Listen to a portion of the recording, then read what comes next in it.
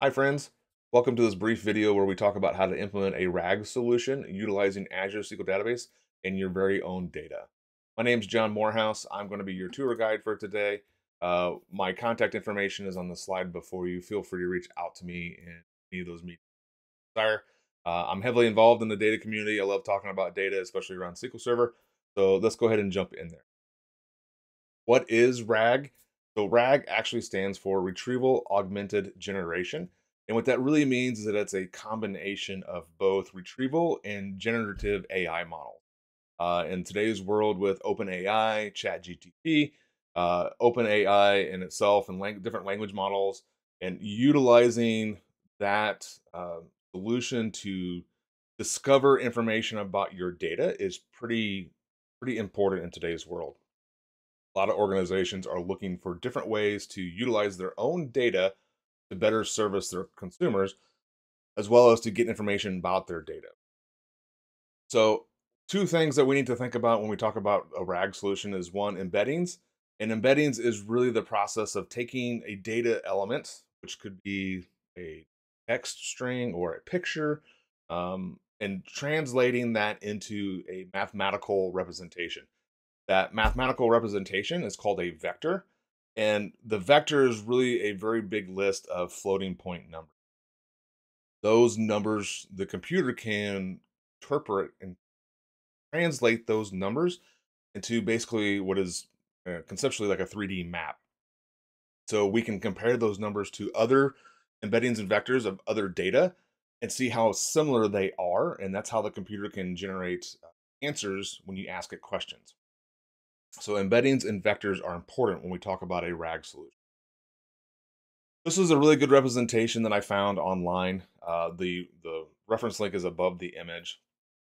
Embeddings and vectors, essentially we take this string, the foundation series by Asmanoff, and we translate it into the vector, which is there on the right-hand side. You can see it's a list of floating point numbers separated by a column. And typically, this was all done with string data types because there was no effective way to store that information, individual data type within a database. So oftentimes we would store this as a string, and then the computer would read it, and we'd have to translate it into a vector so that they can do the comparison for the AI. Here's a really brief representation. I was really curious how I could do this programmatically. And so in this quick demo, I actually used ChatGPT to generate the PowerShell for me. I just had to supply the API key and the API base. I do have a OpenAI Azure services stood up. The API key I'm going to rotate as soon as this demonstration is done. But we can see on line 13, I have a text string called "My name is John," and I'm going to turn that into a vector using PowerShell. So I take that string and then I send it to the OpenAI endpoint, and there is a embedding model behind that endpoint. That embedding model is then going to turn it into a very large list of floating point numbers that you see at the very bottom. So this is just a representation of what that looks like. So now I have a vector of the string, my name is John. Now I can use those floating point numbers to do comparisons against other strings, find out how similar they are. The beauty about this is in previous language models, you had to teach the model, you had to supply it information so that the model can learn what's going on and then give you appropriate responses based off questions that was all fine and dandy. With a RAG solution, though, now we can generate vectors on existing data and then implement an OpenAI solution that's tied to it so that you don't necessarily have to teach your language model about your data. Your language model and the OpenAI will learn about your data as you go, provided that you have done the appropriate and the correct embeddings and vectors, give it appropriate data. So here, this is the general usage pattern for like OpenAI and ChatGPT. On the far left, we have a user. They are going to submit a question to an app server or orchestrator, and that app server or orchestrator is then going to talk to an OpenAI endpoint, And then the AI search can also query your data in real time about the question that was asked. Given that the data is accurately created with the embeddings and vectors, the OpenAI can then do similarity searches and return an appropriate response based off whatever question the end user asked. The beauty about this is that we can easily connect OpenAI to your existing data set without too much of a hassle. Now, one of the things about OpenAI, and this next slide is a better representation of using Azure SQL Database to facilitate this. With Azure SQL Database, there's an early adopter program. They actually created a vector data type within Azure SQL Database. So we don't have to store that information as strings. We can actually store it as its own vector data type. So if you are a consumer using Azure SQL Database today, you can get an early adopter program access to utilizing the vector data type to more easily attach your data to an OpenAI point in service. So in this case, on the left, we have a Azure SQL Database. We extract all the products that are similar. We generate those vectors and those embeddings. We stand up an OpenAI language model.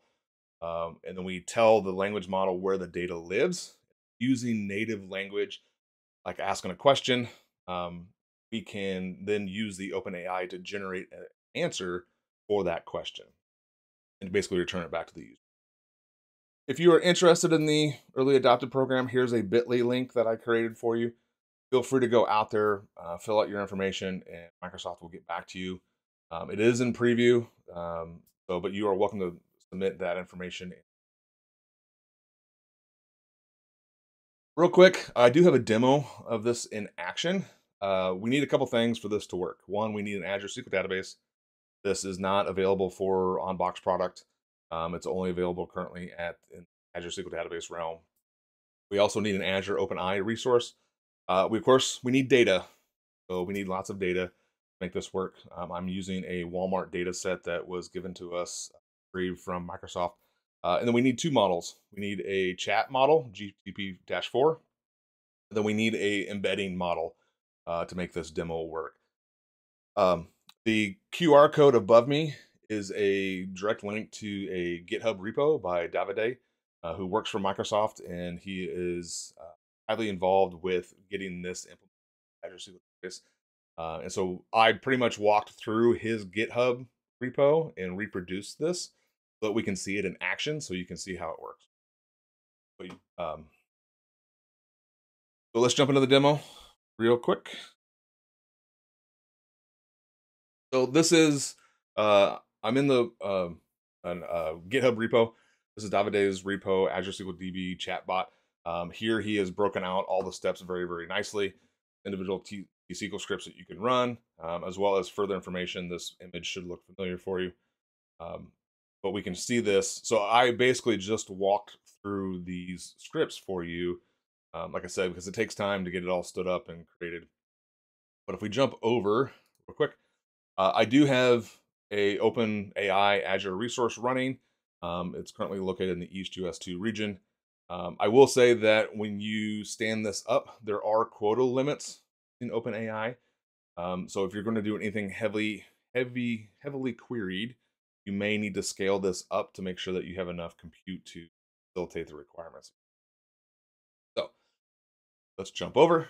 So this is Azure Data Studio. On the left-hand side, you can see that I've got a server called Starship Enterprise. I do have a Walmart database.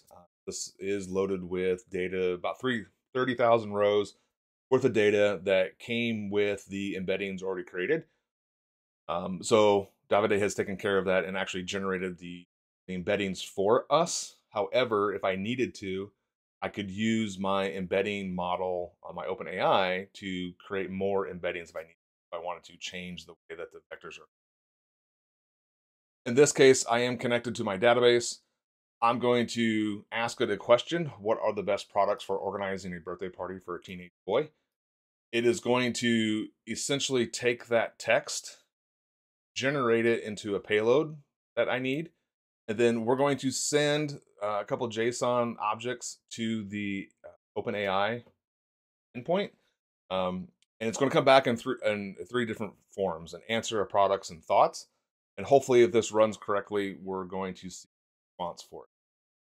I highlight all of this, click run. Oop, connection died.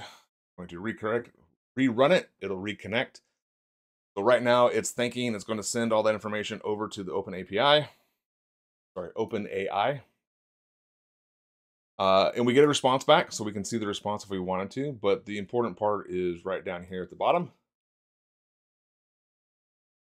We can see that we have an answer. We have a couple product suggestions from the OpenAI response, and then some thoughts around that the model selected for us. So we actually can see this in real time. So this should showcase how you can tie your existing data in your Azure SQL database with some manipulation. You have to create a vector data type. You have to create the embeddings and the vectors for this to work.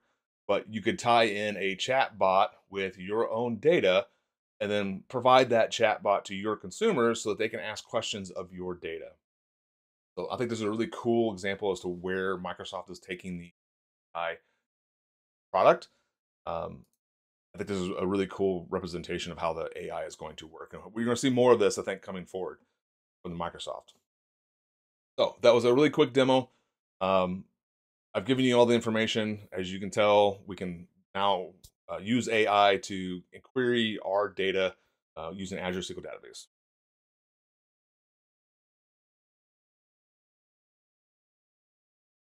Here are some resources. Uh, I encourage you to try Azure SQL Database with OpenAI. I think this is the wave of the future that Microsoft is helping to drive. So here are a couple of resources that you can use to go do some additional reading and checking up on for you to look at the OpenAI product in conjunction with Azure SQL Database. And with that, I'm John. Thank you very much for this quick video. Hope you enjoyed it. Go play around with the OpenAI and different models and see what you can do with your data. Much.